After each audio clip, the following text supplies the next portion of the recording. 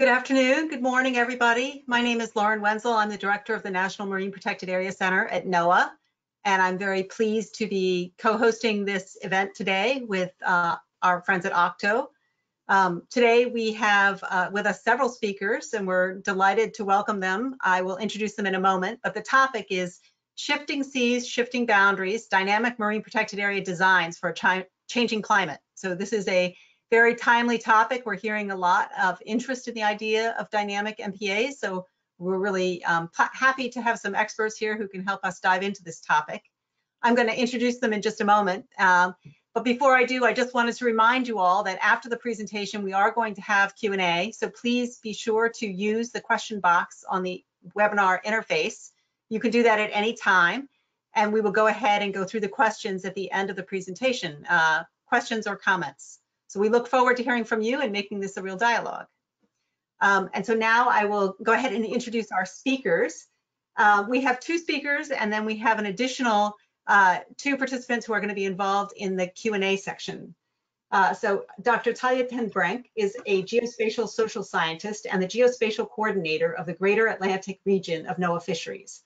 Her expertise is in marine and coastal socio-ecological systems, offshore wind projects and fisheries policy, marine protected areas, place meaning, and marine spatial planning. Dr. Ten Brink works with regulatory, nonprofit, scientific, and academic communities and is a research associate at the University of Rhode Island. For her dissertation, she interviewed commercial and recreational fishermen around the first offshore wind farm in the United States and has worked in the environmental field in academic, consulting, nonprofit, and government sectors. We also have Tu Nguyen, a postdoctoral fellow at Dalhousie University, who is part of the Ocean Nexus Center. She is an environmental and natural resource economist, and her research applies economic methods to understand the complex trade-offs between development, conservation, and restoration in land, coastal, and ocean management. And then we also have two additional researchers who are going to be part of the Q&A session. Sarah Roberts, who is a fourth-year PhD candidate at Duke University in the Marine Geospatial Ecology Lab, led by Pat Halpin. Her research focuses on modeling the impacts of climate change and fishing on ecological communities from fish in the North Atlantic to pelagic sharks in the Eastern Tropical Pacific. And then Juliano Palacios-Abrantes is a postdoctoral researcher at the Jenkins Lab for the University of Wisconsin. His work looks at how shifts in marine species are having uncertain feedbacks on marine ecosystems and dependent fishing communities, accentuating sources of conflict over shared marine resources and highlighting the need for adaptive, collaborative, ecosystem-based management strategies. I also want to acknowledge Mook, an assistant professor at the university in Kazakhstan. She can't be with us due to poor internet connections and travel, but she also participated in the project. So I'm now happy to turn it over to Dr. Ten Brink to kick us off. Thanks. Thank you so much, Lauren, for introducing us. We're happy to be here. And Juliano and Sarah, our co-authors, will be happy to take questions too at the end. So our project is Shifting Seas, Shifting Boundaries, Dynamic Marine Protected Area Designs for a Changing Climate. And you can look up the research paper here. Hope you to find out more about this presentation. So marine protected areas are a spatial planning strategy. They aim to protect species and habitat from harmful human activities. So just as there would be a natural park on land, they're essentially a park in the ocean that serve to constrain human activities in those areas and protect species in those areas. They can positively impact biomass, density, size, species diversity, and positively impact recreational and spiritual values. However, climate change is happening, and that causes fish species to move. So this figure from NOAA and Rutgers University shows how black sea bass in green here is moving northward along the coast, as well as red hake and American lobster. So these species are moving northward due to warming ocean waters, and that can be an issue for these marine protected areas. As climate change leads to shifting distributions, the current marine protected areas are static, so they may not be able to protect those species in the same way. will current MPAs be able to protect species on the move? So to do that, we looked at 4 different types, well, actually 6 different types of MPAs: static, dynamic, square, and network. And you can see the static ones are marine protected areas that are stationary, so not moving due to climate change, temperature changes. The dynamic MPAs are the shifting orientations. We also were interested in network MPAs because networks can function in landscape ecology as corridors for movement. So we wanted to see if these corridors or these networks were helpful for the species. This paper evaluated the MPA designs under climate change with 6 different MPA designs. So those ones, as well as horizontal and vertical orientations. It uses a simulation and theoretical ecosystem modeling. So it's really hard, obviously, to compare entirely species that are not being modeled. And so exploring benefits of dynamic MPAs to respond to effects of climate change in terms of biomass catch and revenue was the goal. So our goals were to determine how MPA outcomes vary under climate change and evaluate how these different MPA designs perform in different scenarios. To achieve this, we used the spatially explicit model in Ecospace, which is part of the ecosystem modeling software Ecopath with Ecosim. We adapted this theoretical ecosystem called Anchovy Bay with the climate change impact of a change in projected sea surface temperature. We modeled the years 2000 to 2100 and calculated biomass catch and revenue for 2090 to 2100. We focused on no-take MPAs. So that means that these orientations in these areas, there was no fish being caught. We focused on dynamic and network MPAs, vertical, horizontal, and square orientations. So again, because it was a model, we had to ignore things like pH levels or habitat and really we're constrained to the model itself. However, this was due to a lack of data availability, but the model itself did result in several interesting findings. So this is a conceptual figure of the methods that we used. And you can see on the upper left that we used a warming scenario from the IPCC, the RCP 8.5. So in total, that was about a 4 degrees Celsius change in sea surface temperature by the end of the 21st century. And we fit it with the MPA designs, which you can see below that, to this ecosystem model.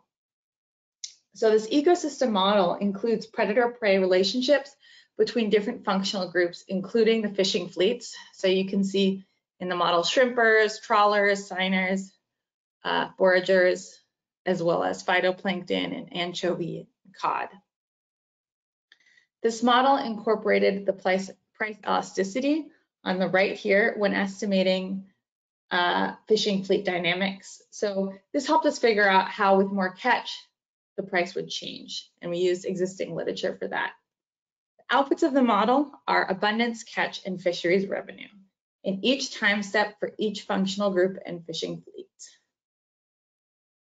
So increased revenue would be due to spillover. So the more biomass within the no-take MPA can cause a spillover that would have increased catches around the MPA. So I'm going to hand it over to Tu to talk about the methods and results. Thanks, Talya. My name is Tu, and I'm going to continue to share a little bit more about our method. So in our model, we account for dispersal as well as predator-prey interactions among the species. We also estimate climate change using sea surface temperature change based on the IPCC climate scenario RCP 8.5, which is the trajectory that the world is currently on. And we calculate revenue as a product of catch and price. Now, as Talya mentioned, the default price is from Ecopath, and the price elasticity of supply ratios numbers are taken from the literature. The price elasticity of supply helps us calculate the price as supply changes, and it shows how much prices change in response to a change in supply or catch of species. Now on the right here are some of the species that are included in our analysis, and as you can see, we include quite a wide range of different types of species. Next, please. Now we test 6 different types of MPA designs, and we compare biomass, cash, and revenue in these design scenarios versus a no MPA scenario. The 6 designs include 4 static MPA designs: horizontal static, network static, square static, and vertical static, as well as the 2 dynamics, which are network dynamic and square dynamic, and they shift northward or upward with the temperature change. And all these designs cover the same area. They just have different shapes. Now, so that's the method, and let's take a look at the results and what we find. Now, this first figure here shows a distribution of biomass in different MPA scenarios, as well as the no MPA scenario, which is on the far left by year 100 or 2100. So the cooler or the blue tone denotes lower biomass, and the red color denotes higher biomass. And we can see that within MPA boundaries, there is an increase in biomass, which is not really surprising since fishing is not allowed within these areas. So the next figure that we're going to show here is a catch of fish in MPA design scenarios versus no MPAs. Now, as we can see, since by year 2100, all the MPAs are assumed to be no-tech. The area within MPA boundaries have 0 catch is very obvious.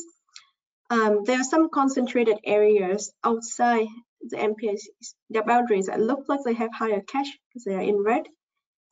Now, one good thing that these illustrations do is that they show us a distribution, but it might be unclear to see what the aggregate effects might be.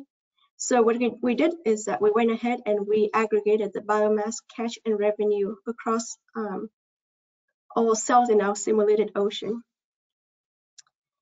Now, this figure shows the percentage change in biomass, catch, and revenue between the 6 MPA scenarios versus the baseline of no MPA scenario. And we can see that there's no single design that outperforms all measures. Next, please. In terms of biomass, the difference in biomass between MPA scenarios versus no MPA scenario are actually very small, and only Square Shifting MPA scenario has a statistically significantly greater biomass compared to no MPA. Now, in terms of catch across all MPA scenarios are higher under MPA versus no MPA.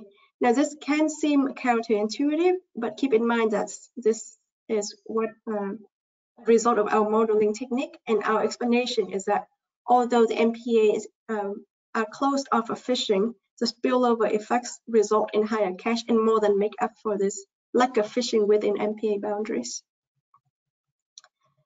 Now, in terms of revenues, we can see that revenues in all MPA scenarios are actually lower than in the no MPA scenario. This may seem puzzling because catches are higher while revenue is lower, right? Now, there can be 2 reasons for this. First, although the catches are higher, it could be that catches of low-value species such as anchovy and whiting are driving these increases, while catches of high-value species like shrimp are actually lower in the MPA models. And the second reason is when the catch increases due to price elasticity of supply, price actually decreases, which could lead to lower revenue when the supply for these species are price elastic. So in other words, revenues are a product of catch and prices, and the increase in catch do not compensate for the decrease in prices. Now, let's compare across MPA designs. now specifically between the static and dynamic designs. Next, please. The first thing that we can notice is that the Square Shifting MPA or the Square Dynamic outperformed the Square Static MPA across all measures: biomass, catch, and revenue. And the next thing between static and dynamic network MPAs is that we can see that they perform sort of similarly across all measures. It may look like network static MPA has slightly higher biomass, but the difference is actually not statistically significant. And finally, we can see that the Square Shifting MPA outperforms both network MPAs on all measures. Now let's zoom in and look at species-specific results.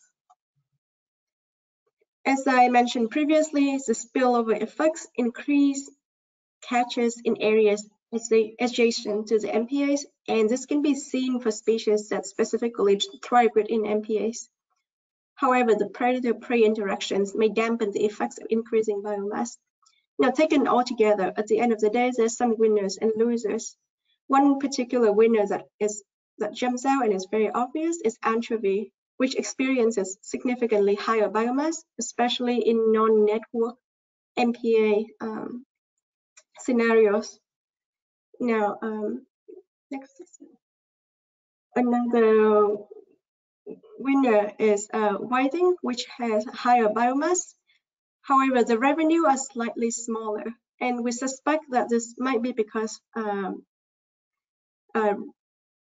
whiting's revenue supply is actually price elastic, so the increase in biomass and catch could actually lead to decrease in prices and thus revenue. Now, moving on to the losers, or the species that do not do so well. The species that actually experiences sharply reduced biomass is mackerel. We can see that their biomass is actually decreases by a lot, and we think that this might be due to predator-prey interactions. Now, specifically, mackerel's main predator may have increased in biomass because of their protection within the MPAs, leading to them feeding on more mackerels, and the end result is that we see mackerel biomass decreases. Now, to sum up on fishery results, we can see from these results that catches are higher and revenues are overall lower under MPA designs versus a no MPA scenario. And this might be because the lower value species are being caught, and the increases in catch may lead to lower prices, all else being equal. The higher biomass also means that there can be higher catches with the same fishing effort. And with that, I'm going to turn it over to Talya for the rest of the discussion and conclusion. Thanks, Tu.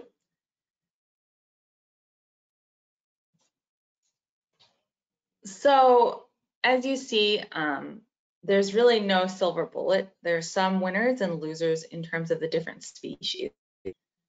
The square shifting was shown to be the best to mitigate climate change impact as they cover a larger temperature gradient.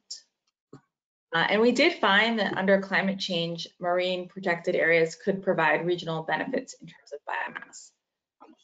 The MPA scenarios did not outperform the no MPA scenarios in terms of revenues, but the trade-offs are actually species protection and greater biomass, which we did find. We also found that vertical MPA orientation was good, however, it wasn't as successful as the square shifting. So some other key messages are the potential benefits of MPAs is complicated by predator-prey interactions and shifting fishing effort. In this model, the MPA modifies a previously fished system, which exacerbates the predator-prey interactions. For example, mackerel may have even less biomass in an MPA scenario without fishing due to increased whales in the MPA because whales prey on mackerel. So we really did find that the mackerel distribution changed significantly. This is interesting to kind of think about for the high existing fishing effort in the model. How This will be less of a problem far from the coast, such as in the high seas. So that could be a potential space to increase marine protected areas, or if the marine protected areas are not covering valuable habitat, actually shifting those marine protected areas. So there's definitely a need to consider these interactions in managing and implementing MPA designs. So our limitations are that this model addressed climate change as sea surface temperature and did not address issues like changing pH levels or acidification. It was not an empirical analysis, so the results are demonstrative of potential and not literal outcomes. Finally, this model did not account for potential non-compliance of fishing effort in the no-take MPA boundary. So we didn't have any enforcement issues, obviously. So in conclusion, some key takeaways are that there is no optimal solution, and different MPA designs can bring regional benefits in biomass and catch. The dynamic single MPA outperforms the dynamic or static network MPAs. This may be because of the size of the network MPAs, but it's definitely worth considering. Consider effects of species interactions and released fishing pressures on the goals of your MPA. So for example, if the goal of your MPA is to protect a single species, think about how that would work with the predator-prey dynamics in terms of considering whether to use a dynamic or shifting marine protected area. So I'm going to give some thanks to our funders, the National Socio-Environmental Synthesis Center, or SSINC, at the University of Maryland, and of course the NOAA National Marine Protected Areas Center for sponsoring this webinar. To find out more about this work, you can read our article here at PLOS One, or send an email to Tu or I, or start a conversation on Twitter. All of our Twitter handles are here. We have some discussion questions too, if there's time at the end. Okay, thank you so much, Talya and Tu. That was really interesting, and I'm looking forward to hearing some questions. So I'm gonna take a look here in our question box, which we do have a few, which is terrific. The first one is, how will shifting MPAs play into NOAA's response to the recent climate executive order? And I'm going to just let you know right now, often we get very enthusiastic and informed participants. So some of these may be a little bit outside the scope of your research, and feel free to comment as an individual or pass if you wish. But I think in particular, there's a section of the climate EO that asks about resilience of fisheries and protected resources to climate impacts. And that's what this questioner is referring to, and wanting to know, how does your study relate to the shifting of fishing leases and the availability of processing resources and the economics of also human pressures on fisheries? That's a great question. I think that unfortunately this study doesn't specifically assess that, but I think that that's something that definitely needs to be considered if you're thinking about whether changing your MPA to a shifting one, and definitely looking at changing stakeholders over time. So for example, if you have a marine protected area in New England, thinking about how you're going to manage for having mid-Atlantic fishers come up, you know, chasing the species that they're used to catching. Great. Another question, for the dynamic MPAs, how much did you assume that they moved? How often and how fast? So for the dynamic MPAs, we assume that our world or our simulation ocean is a 20 by 20 grid, and the MPA, the dynamic ones, move up one grid every 10 years in our 100-year time horizon. Okay, thanks very much. A question about how are the revenues computed? Shouldn't the change in biomass be brought about by the no-take MPAs? and wouldn't those be considered? I think you addressed this, but if you could just explain your findings related to revenues. Sure. So the revenue is a product of price times catch.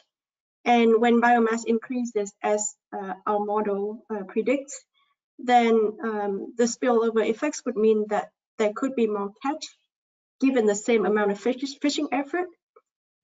Now, holding everything else constant, when there's more fish, there's more catch, so there's more fish. The prices for those fish could decrease because there's more supply in the market, and that might lead to a decrease in revenue. Thank you. Yeah, thank you. What are some of the requirements to apply this work to other species in context or build on it with additional data? Sarah, do you want to take that? Yeah, sure. I think one interesting thing about this project is that we used EcoSpace and Ecopath and Ecosim, and there are some, a lot of existing Ecosim and EcoSpace models for particular areas that something like this could be applied to, like the Gulf of Maine, if you have a ecosystem model for that, thinking about incorporating climate change effects and potential restricted fishing areas would be a really good next step to do in a not theoretical ecosystem, I think. But the data requirements are pretty severe to make these models, so that's why we started with theoretical. Right, and were you saying that this ecosystem was similar to a real life ecosystem in terms of species and characteristics?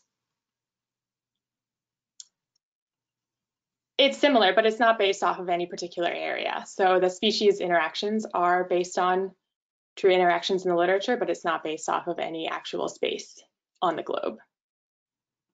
Thanks. So I think what Sarah is saying is like there have been similar models developed for places like the Gulf of Maine. However, we weren't able to use those because of the data requirements. So, fleshing out those like half simulation based on real place models would be a very interesting way to expand on this work.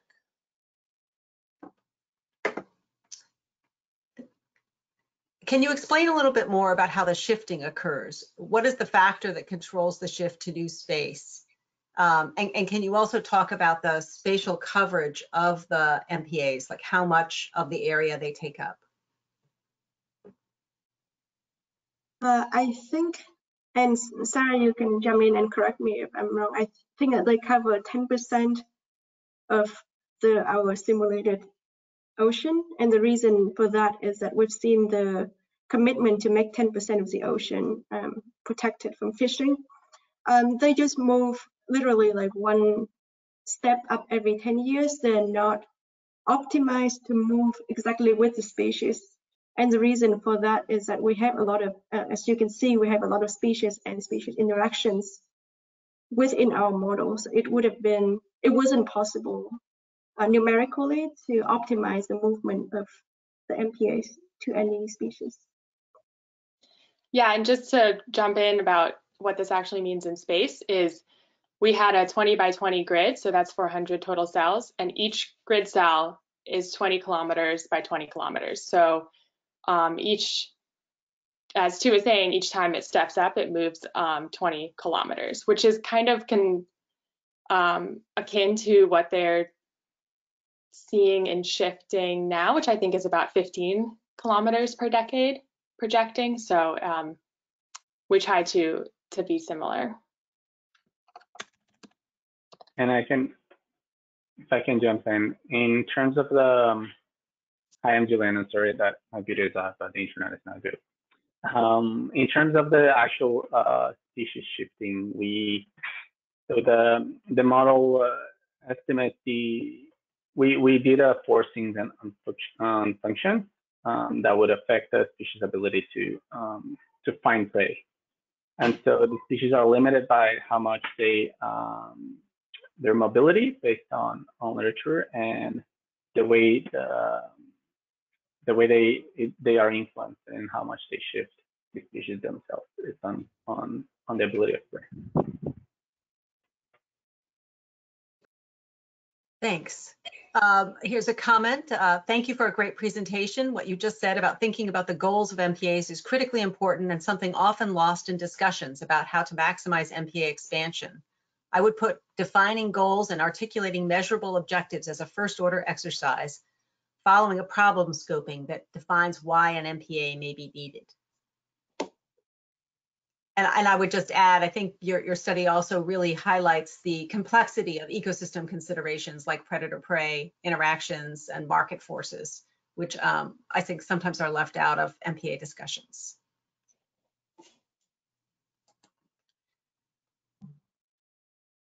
Will you run the model for different sizes of MPAs, or did you consider a scenario with a fixed MPA protecting static features and a moving MPA that moved with shifting species?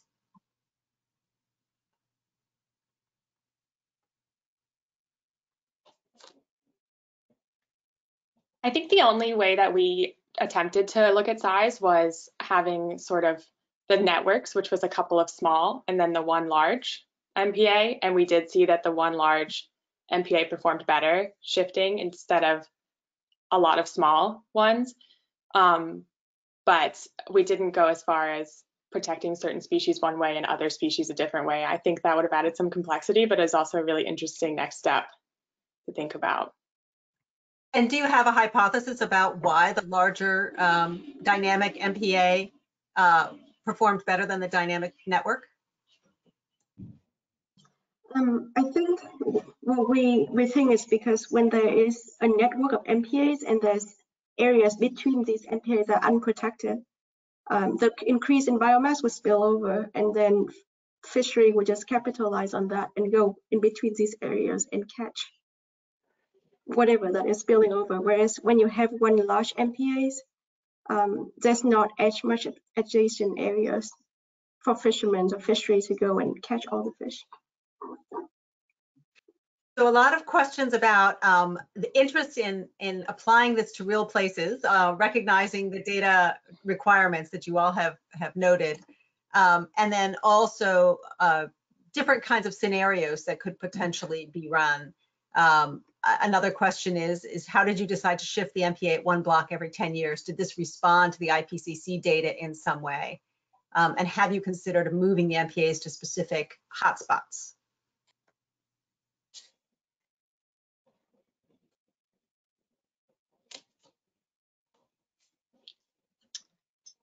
So we decided the, sorry, Juliano, if you want to jump into the one block, 20 kilometers every 20 years was similar to, so there you've got 15 kilometers per decade and 25 kilometers per decade for a low and a high emission scenario. So 20 is in between those in the IPCC, and that's how we decided that.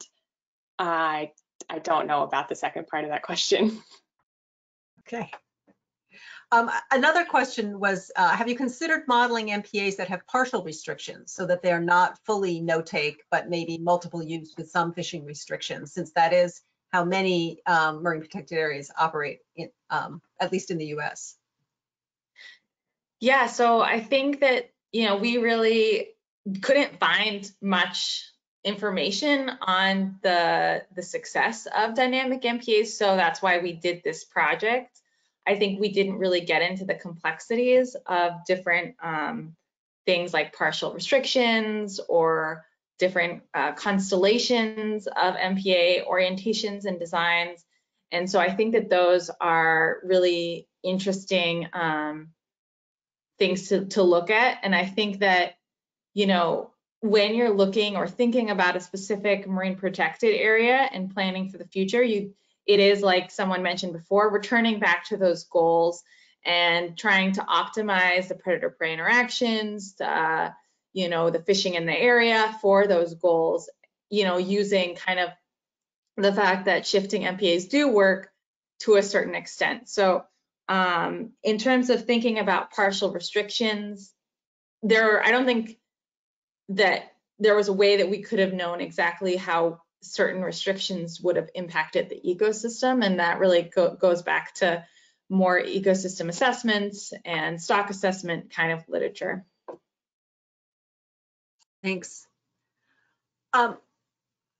Is NOAA, or are you aware of other management agencies who are considering non-static MPAs? And are you aware of the legal tools to put such a tool in place?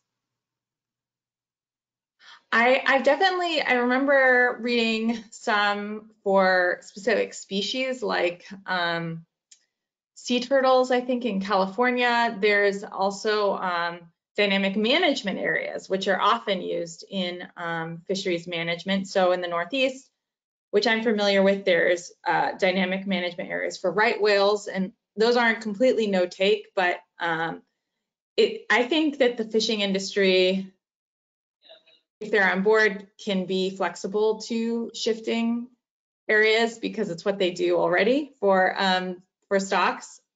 Yeah, but I'm not familiar with how NOAA would start this process. Maybe you could speak to that. I think we probably need a whole separate webinar to look into that. It would be an interesting follow-up. Can you elaborate on the difference between horizontal and vertical MPAs, and just discuss some of the distinctions in outcomes related to shape?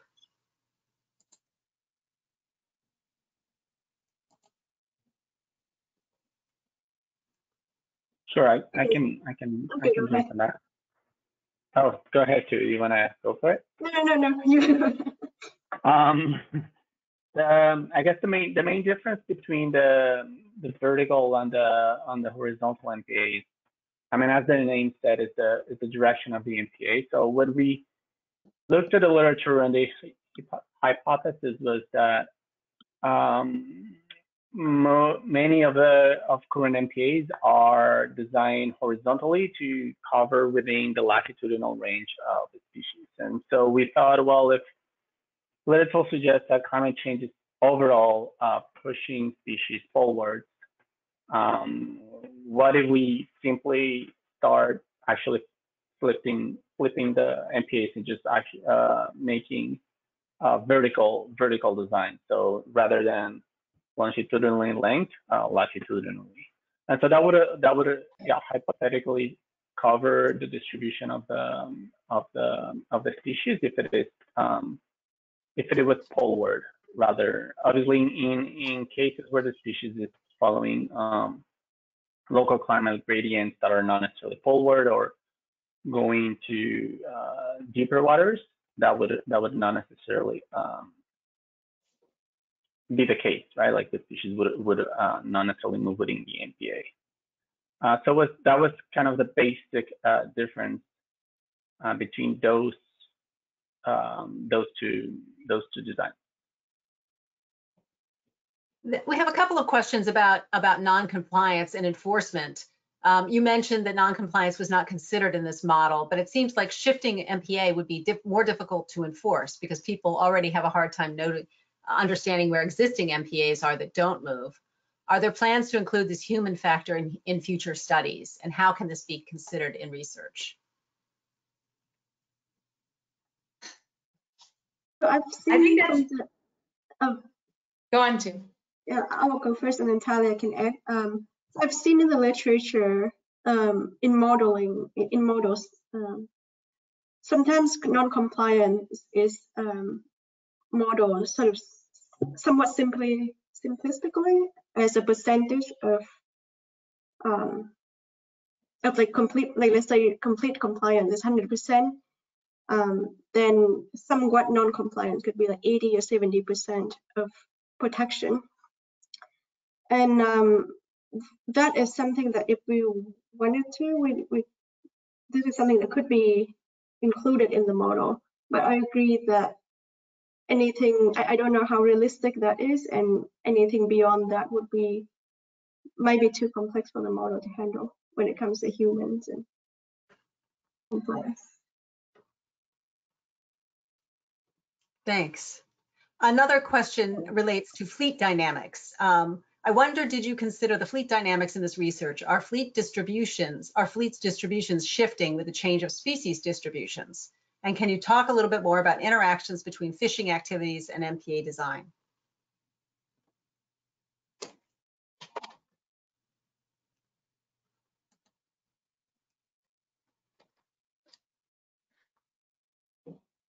So I think obviously in the model, the fishers go where the fish are, and so they are changing in response to that. Yeah, I think it was a really interesting question about that I hadn't thought of before in terms of shifting marine protected areas and difficulties with enforcement. I wonder if things like updated technology will allow maybe fishermen to have a better understanding of where they are at all times. And obviously it really depends also on the sociocultural situation of the fisheries in terms of how flexible or adaptable or how the communication is between the managers and the fishers. So I think there's a lot of interesting ways to approach these topics. We have a couple of questions. Oh, go ahead, please.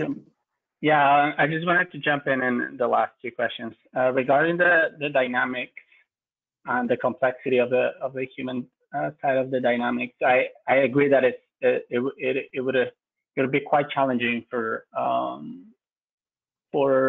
I don't know, for fishers communities to following these changes.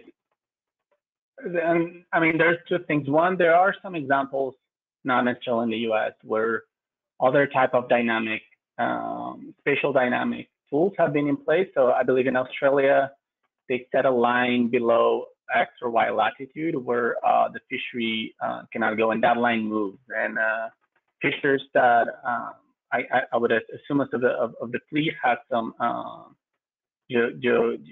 AIS data or some GPS data, and so they can follow that change. And for example, in Mexico, in the Gulf of California, there's some more commune-based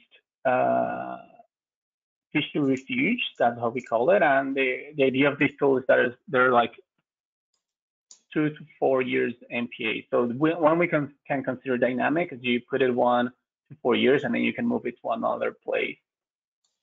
And because these are community-based and these are small-scale fishers, they don't, and many times they don't actually need GPS or big technology because they know their fishing grounds. In terms of compliance, in that case, it will be hard, but in terms of, as Talya was saying, maybe in places where technology AIS data is increasing and boats have a way to track their movement, that could work.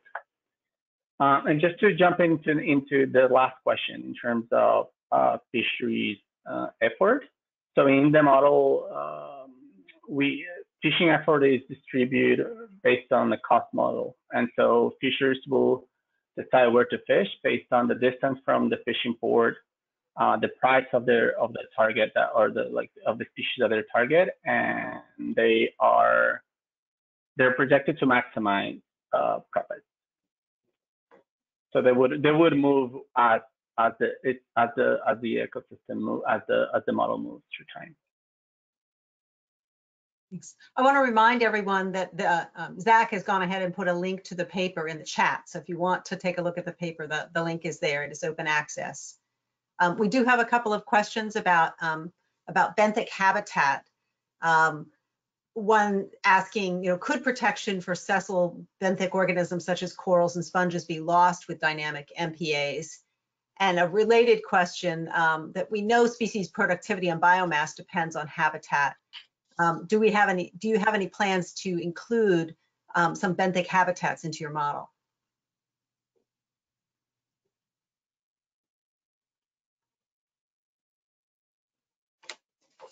I think because, yeah, most of our species were mobile, that we didn't incorporate the importance of benthic habitat on species that require those habitats or on the habitat themselves.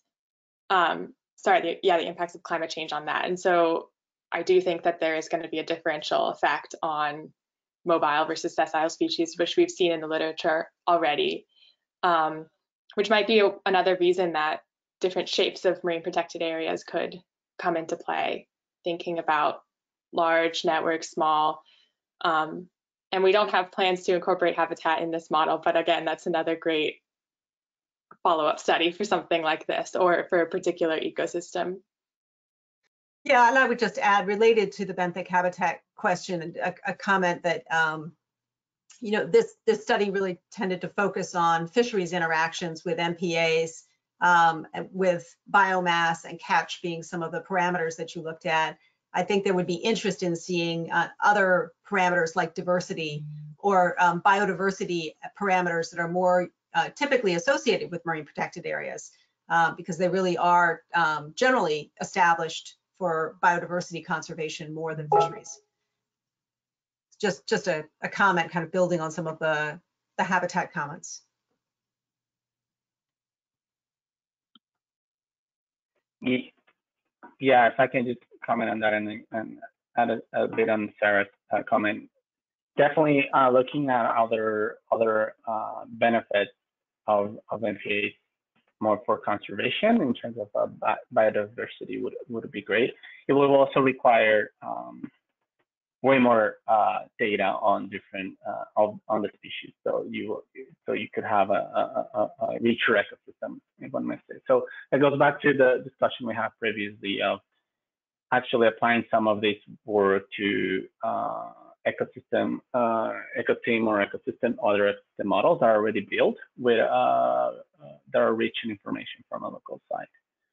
And in terms of the benthic areas, what we were trying, we just assumed that the whole area was the habitat of the species, because we wanted to see how the species and everything will respond to free movement. But obviously, when you have limitations on where the species are going to move, it's important to think of, well, you can have a shifting MPA, sure, that follows the climate gradient, but if the substrate that the species is affiliated to is not moving, then the species will not likely move there.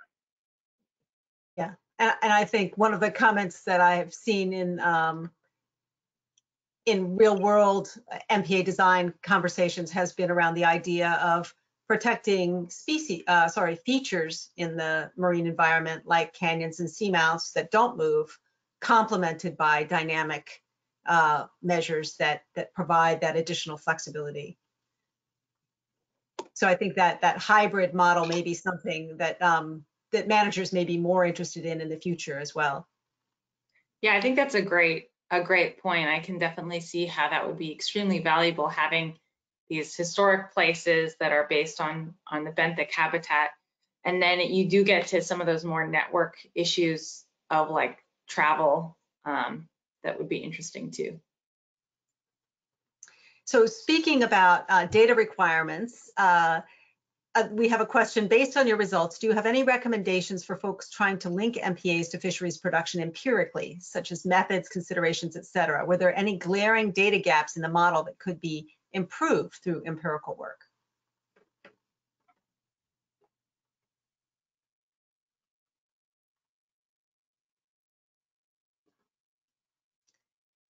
You have an opportunity here to Can you say that again? Sorry, I wasn't sure what part of the methods they were looking for specifically.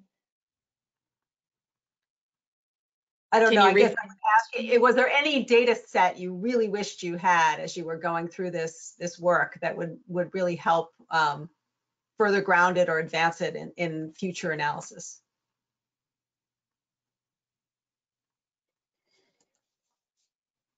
So I think one of the limitations that we found at the time of doing this research was to the actual incorporation of climate change into Ecosim and Ecospace.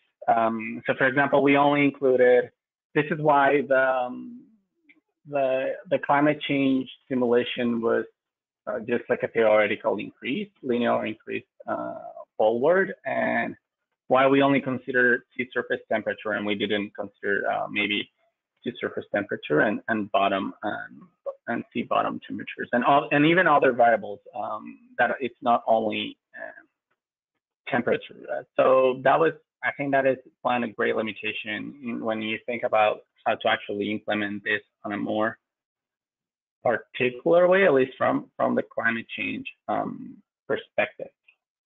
I don't know if Sarah and Tu wants to incorporate, Talya want to incorporate something else. I have one comment that says, thank you for your work on predator-prey interactions. I have been looking for something along these lines, and I will be citing you. Great. And then, always nice to get the thumbs up. And then another question, I probably missed this, but how important is the, oh, sorry, no, it's a different question. Did you all say that you found no statistically significant change in biomass between static and dynamic MPAs? If so, do you take away from this that static versus dynamic is not relevant in terms of biomass? I think the only dynamic MPA that made a difference in terms of biomass was the square shifting. And in the network static versus dynamic, we did not see a difference. And I think one reason for that goes back to the predator-prey interaction and what kind of species are we calculating? Because MPAs, when they move, they might protect certain species that move with the temperature. But there may be other species that are being left out of the areas that were previously being protected and are no longer protected. And on top of that, because of predator-prey interactions, now the newly moving MPA could be protecting species that were previously not being protected. So I think one of our takeaways message is to be very clear on what species or what goals you're trying to set when designing an MPA, because of all these interactions that go on and that could lead to unintended outcomes when designing dynamic MPAs. Another question, do you think it's likely that shifting MPAs will be a possibility in the high seas, given that we do not yet have a legal mechanism for MPAs in areas beyond national jurisdictions? Kind of straying into the policy realm here. Yeah, well, we did, in a related work, we did look at high seas MPAs. I think it's the Charlie Gibbs high sea MPA. That's not completely no take. I think it's only just bottom trawling or something like that. But yeah, I think that there is more that needs to be done, I would say, globally to work on new new agreements to help protect high seas areas. If I can jump on that as well. I think from a positive perspective, yes, they can be. But from a negative perspective, things need to move on quicker than right now. Like, for example, the meetings from UN meetings from areas beyond national jurisdiction, they need to move forward to actually agreeing on something. And then the high seas does provide, I guess, has the facility that the fact that vessels have AIS data, and so you could potentially have in like current at least visualization of where fishing vessels are fishing. On the other hand, obviously, there's a policy implication that UNCLOS and like the laws on the high seas are not necessarily binding. So it's not that there's complications and actually penalizing illegal activities on the high seas. So it's complex, but I don't know, one has to stay positive. Yeah, and I think to add on to Juliano, you know, if there wasn't all this crazy legal frameworks that you had to deal with, high seas fisheries usually target pelagic species, and those are ones that we see shifting and that these dynamic marine protected areas might be the most suited for, like we've been talking about. And so that might be a really good opportunity to test some of these things for protecting species that large pelagic species. Yeah, one of our commenters notes that we do have some MPAs, as you mentioned, Charlie Gibbs, for high seas that are managed by regional fishery management organizations, and certainly dynamic MPAs could be a tool that could be employed by these organizations as well. a comment just commending you on including price elasticity in this model, and really glad to see models that are more holistic and inclusive of fisheries economics and conservation. This is really important to help us move forward with sustainable fisheries. Thanks.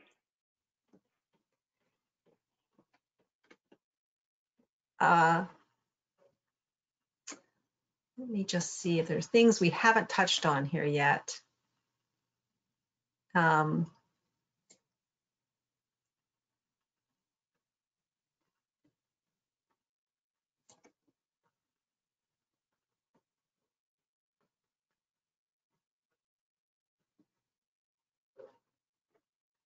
think just some general comments on enforcement, more generally around MPAs in general, and on mobile MPAs that are being used, for example, for turtle protection in Hawaii, that may be real life models that people can look at. And also comments on interest in incorporating habitat models into this work, as mentioned earlier. I think the other question that's come up is, how can horizontal or square MPAs be no-take with no vertical component? Are they only looking at surface fishing gear? I think this question may get at the three-dimensionality of the MPAs. And I assume when you talk about no-take, you're talking about no-take across the whole 3D profile of the MPA. Is that right? Yeah. Yeah. Because that is Yes. another aspect of MPA management in terms of multiple use has been vertical zoning. So where some take is allowed in the water column, but not on the bottom, et cetera. Oh, no, sorry. With the vertical, we meant just literally the design of the shape of the MPA, whether it will follow a latitudinal gradient or a longitudinal gradient. Right. Okay, I feel like we have covered most of the questions here. If people have one or two more questions you want to send in while our speakers are here, and while they're doing that, I'm going to see if any of our speakers have any kind of final comments they'd like to make as we wrap up.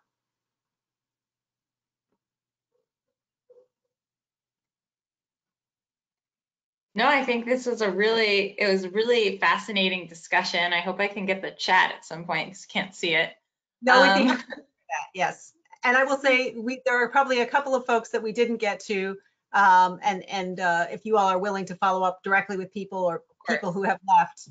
But I would just, I think, close by saying that there was an excellent comment made about the importance of engaging communities and fishermen and other ocean users in MPA design, and that these kinds of tools can be a good way of discussing some of the trade-offs that are involved in MPAs and MPA network design.